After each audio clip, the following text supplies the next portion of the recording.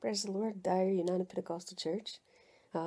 It is so wonderful on this Sunday to be able to greet you in this wonderful, precious name of Jesus Christ, our Savior, our Lord, our Prince of Peace, our great I am.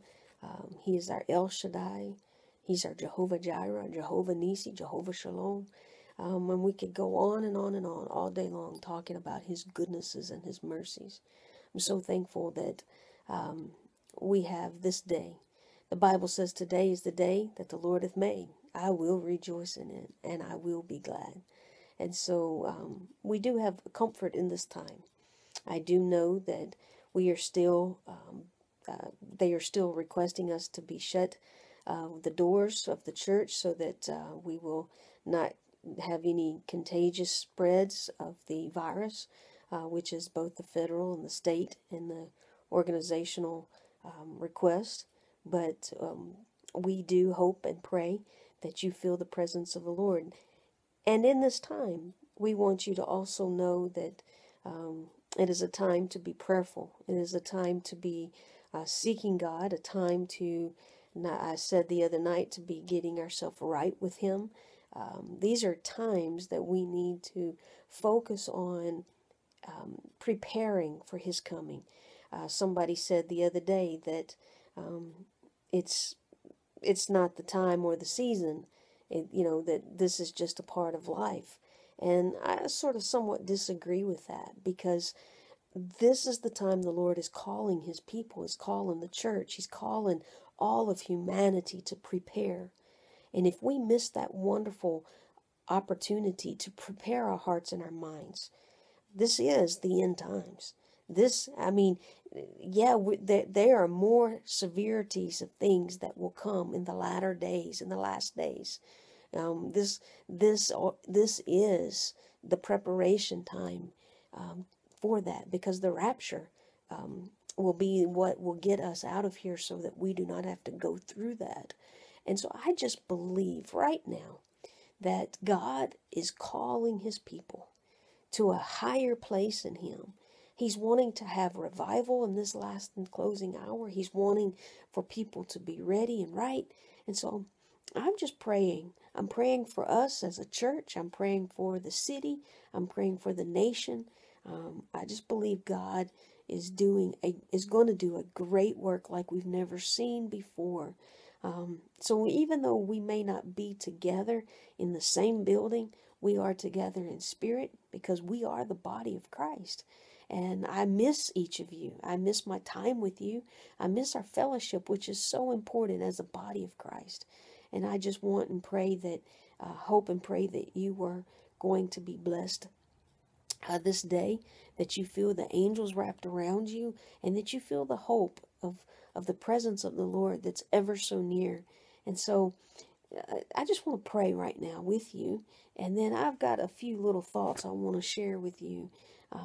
But just be of good courage today.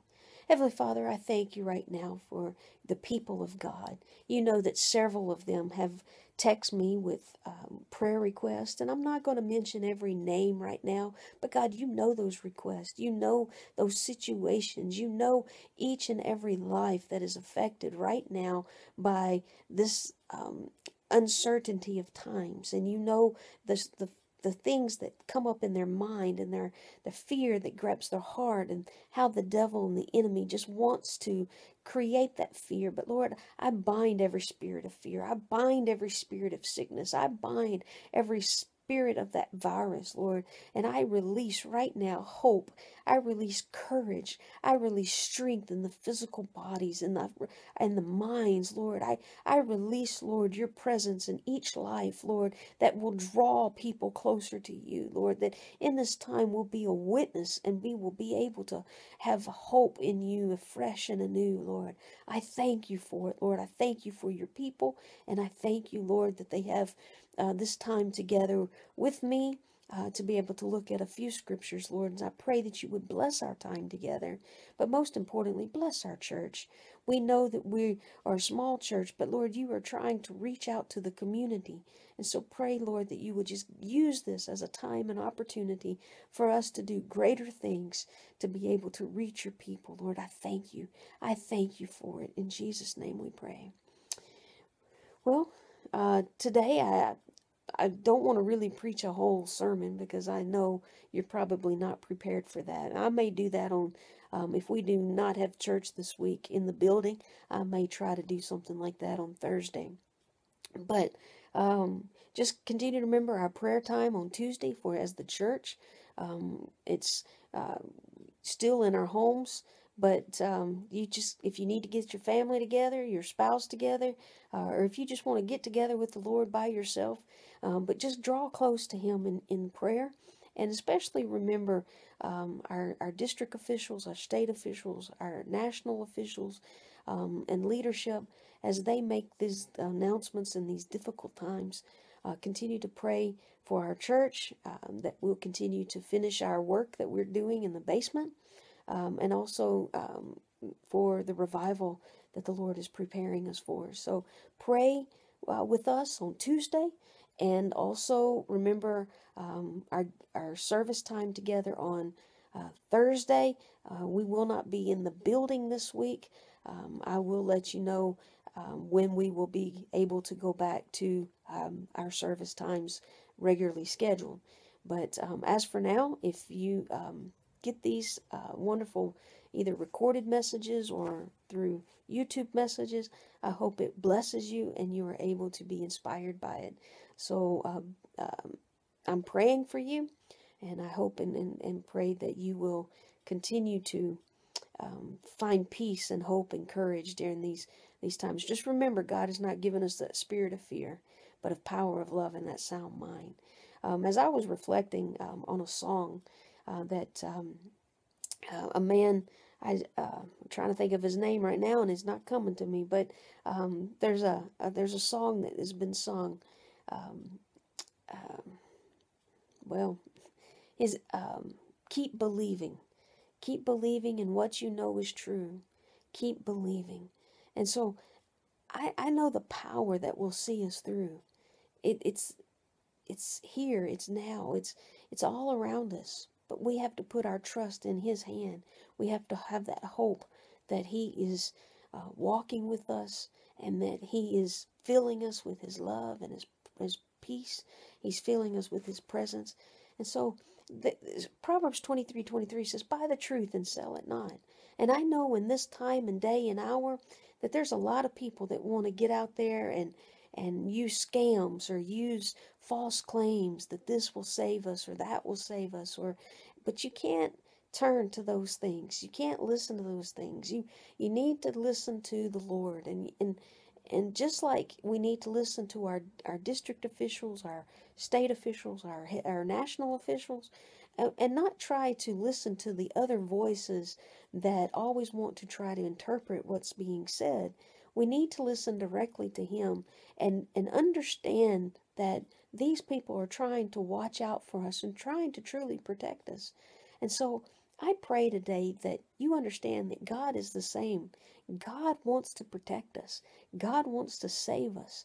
But if we take other people's opinions or other voices that are out in the world, sometimes we can sell out to those voices, and we can think things that are not always true. For example, some people say this is the last days, and some people don't.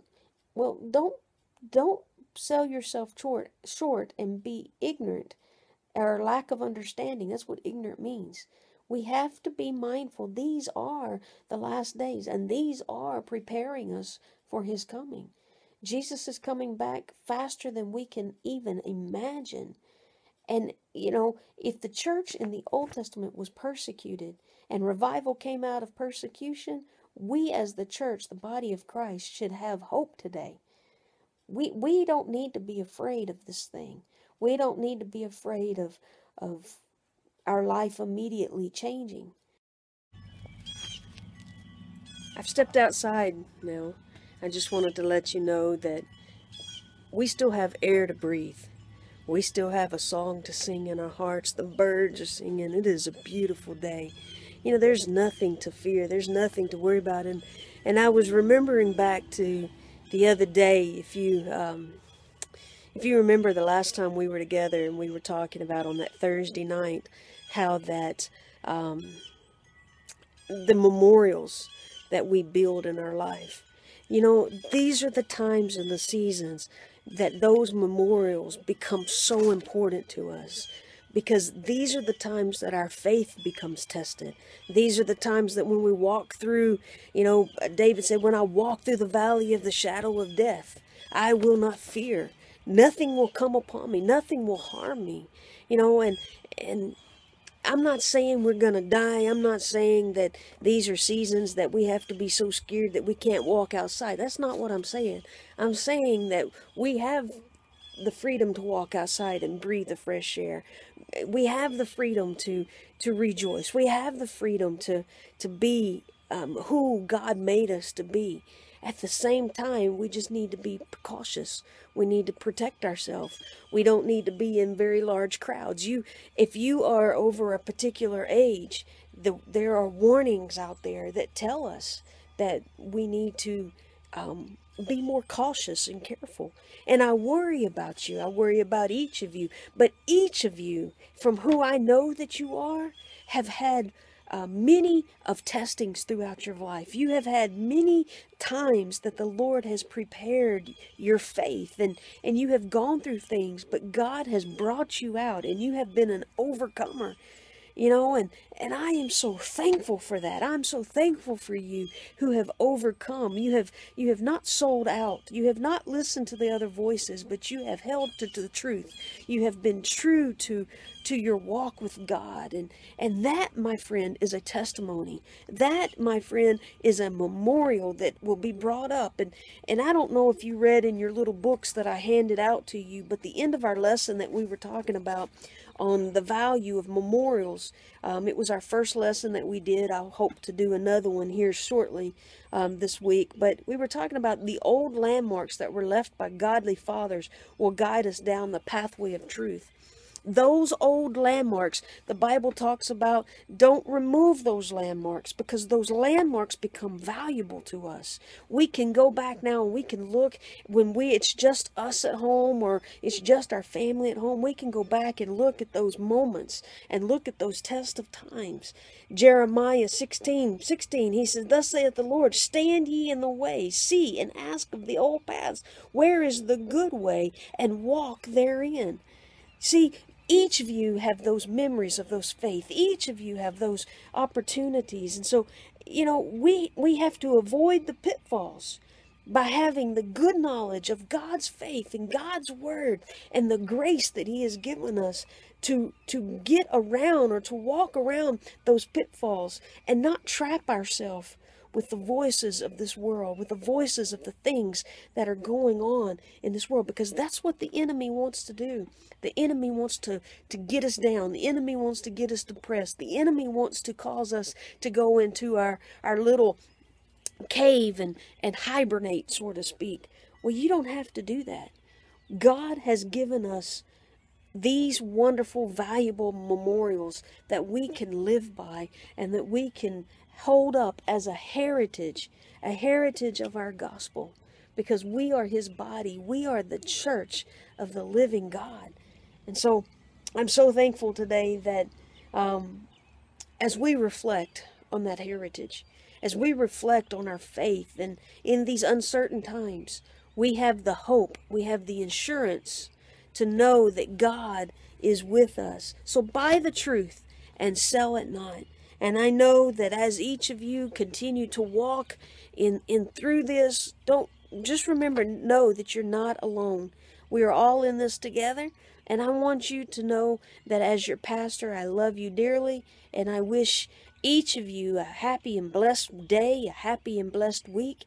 And I just pray right now for you that these essential memorials that you have already put up, that you have already established, and that you have already understand, these things are are blessings to us through the grace of God.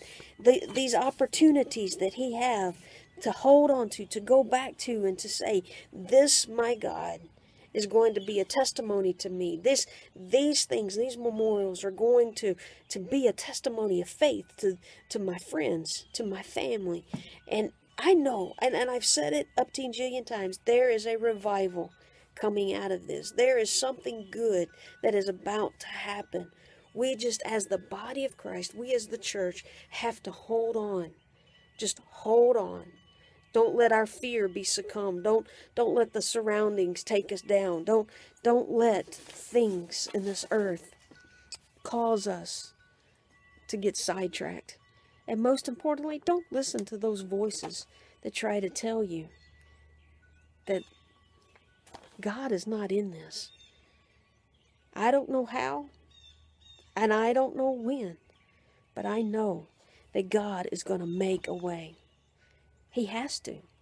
We are His church, and He promised that He's coming back for us. He said in John chapter 14, verse number 1, I have gone to prepare you a place, and with that where I am, ye might be also.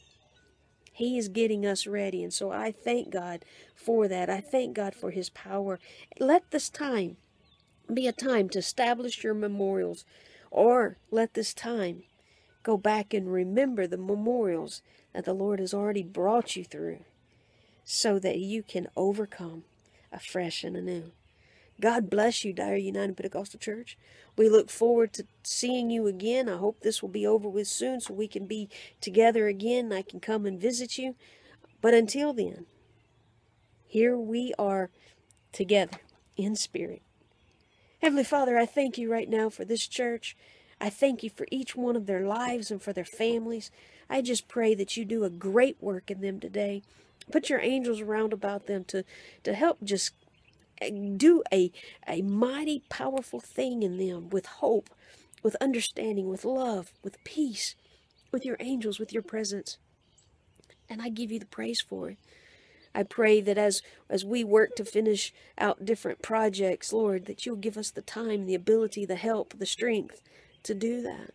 I pray for the finances of the church, Lord. Even though we're not together, the finances of the church still go on. I pray somehow that you meet those finances, God, because you are the great I am. You are the giver of life. And we want to honor you by that with our tithes and our offerings and with our sacrificial givings of support for the building. God, I thank you for these things. And I just pray right now that you would just bless every home with your presence. Bless every home with the angels about them. Just bless every home with your healing virtue, touching them, knowing with the security and the faith that they are in your hands, in your care, and that you have not forgotten them. I thank you for it, Jesus, and I give you all the praise, the glory, and the honor. And let the church say,